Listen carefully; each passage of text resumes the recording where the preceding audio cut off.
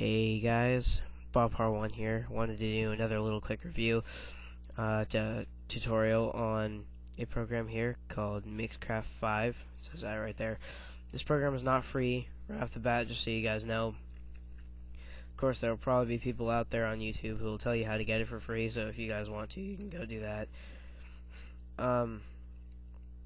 One thing I just need to tell you guys about that I really didn't like is, if you look on here, all these little library pieces that you can add to your song, you have to download those each separately. I mean, you don't have to go on the internet, but if they'll all be here, but you won't be able to use them until you click this download all button. You have to go through all the different categories over here and download all of them. There's something like 800 of these, so that takes about a half hour to go through and try to download everything. So that kind of annoyed me. So other things, just getting into the actual program now, is one thing I do like is if you have a track that you want to add effects, there's plenty of effects on here that you can use. A couple of these actually, this one, G-Snap, Auto-Tune, and Daily Dots, those three are not actually free. I mean, they are free.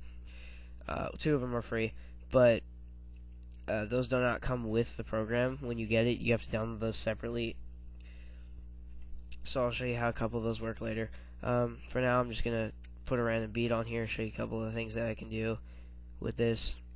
So, yeah, I'll just start at the beginning. You guys can just hear what it sounds like regularly, and then I'll show you some effects and stuff. So, here we go.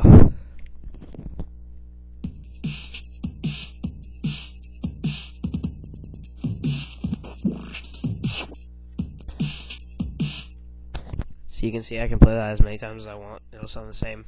So now if I go to track, I have all my effects, and if I try to do something like this, I'm just going to choose a preset I made. I was just messing around. I turned everything up on this Auto-Tune. This is not free.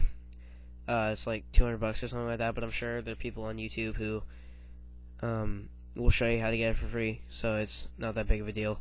So if I apply that, here, let me show you how it sounds now.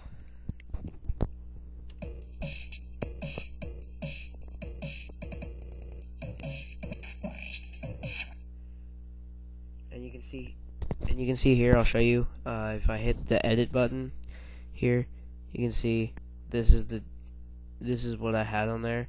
Apparently it's not all the way up, I don't know, but it's what I had on there. So there's that, and then let me try another effect. If I do reverb, let's try reverb and put it on there. Default setting, I'm just going to use the default setting, and then let me play this for you guys as well. Here we go.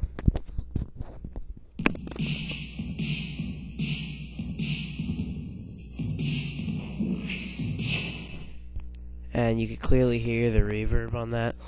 So there's another thing. Now I can just take that off if I don't like it. Just click that button. It's gone. Okay, you can actually burn these all to CDs too if you want to. Of course, you have your zoom out and zoom in functions, so you can see what you're doing. Settings, preferences, this function as well. So it's effects, so you can add things to there. Media means it's recording from outside, so it's basically just audio recordings like I'm doing now from instruments. Another thing I did like is you can record yourself. I'm just going to keep talking, and then I'll just play it for you with the Auto-Tune and everything on it. So you can see the bars do pop up, and you can tell sort of what I'm doing. And if I just stop this now, we can go back to the beginning here and listen to it. I'll show you how it sounds just regularly. Here we go. So you can see the bars do pop up, and you can tell sort of what I'm doing. So that's that. And then I'll take this, I'll go ahead and hit track and add this Auto-Tune on it. I'll use that weird setting I found before, and I'll show it to you again, just like that. So here we go. So you can see the bars do pop up, and you can tell sort of what I'm doing. And you can see that sounds quite a lot different. And reverb actually does work on voice as well. If you do want to try that, let me just go ahead and show you that. All these work on voices and everything, so you sort of just gotta learn which ones sound good for what. It's just, there's a really big learning curve with this program, just because it's really it's more complicated than it looks. It is quite, well, as I said, it's quite complicated. You gotta learn where everything is. I mean, it's not that bad compared to some of the ones you can get, but it just really depends. Let me just play this back for you now. So you can see the bars do pop up, and you can tell sort of what I'm doing. And again, you can hear the reverb and everything. So that's how that works. And another thing you can do is you can do fade offs. If you just take this and click, it allows you to fade it off at the end. Of course, you're not going to be able to hear it very much with that, so I'll do the beat. I'll fade off the beat from here, and I'll play it for you. There we go. Okay, here we go.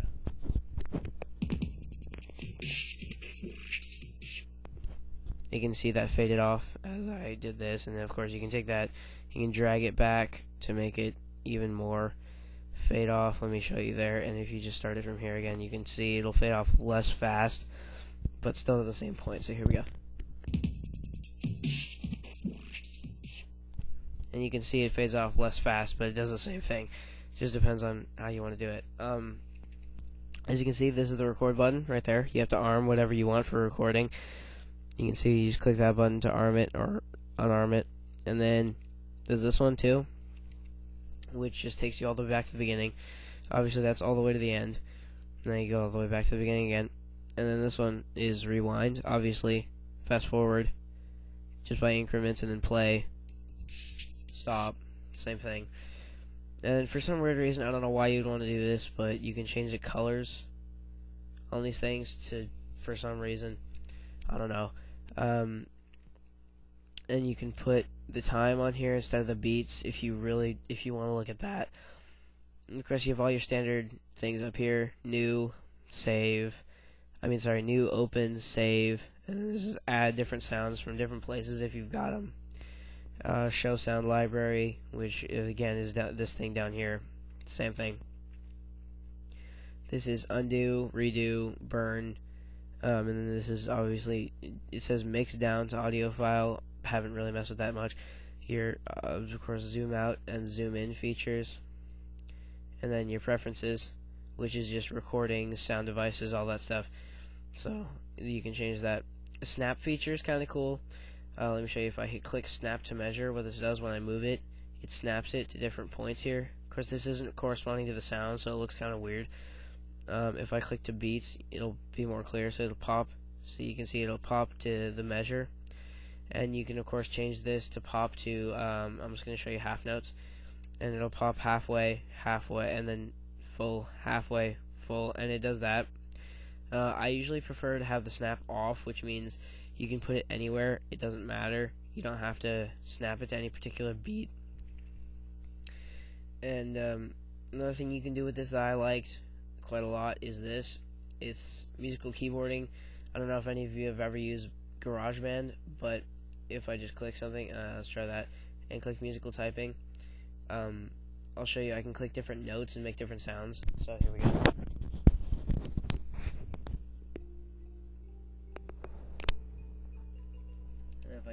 And if I go deeper, you can see I click there, and it'll start really deeper now. Oh, that's not even making any noise. Let's do something you can hear a little better, such as drums, maybe hi-hat, kick drum. No. Some of these are kind of weird though. You do have to choose the kit if you want to have different sounds. So here we go. Sorry, you have to go to the right range, otherwise it doesn't work.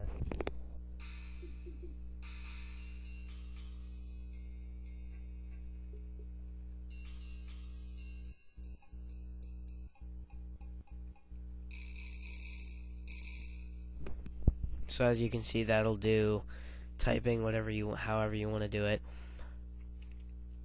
And you can take that off. You can change the volume so one's louder than the other. It just depends on what you want to do. So let me just play this back to you from the beginning, just to show you how this works. You'll see it'll stop one and it'll fade out one and just start into my weird audio track again. Let me show you.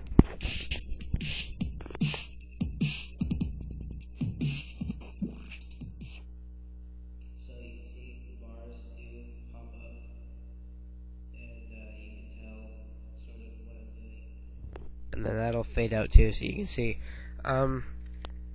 Then that would be it for my basic tutorial of Mixcraft 5 by Acoustica. So I'll put a link in the description to download this and those auto-tune effects. If you did like those and you want to do experiment with those, I'll put the auto-tune download links in the description. So thank you very much, and hope this helped. Please comment, rate, and subscribe. Thank you.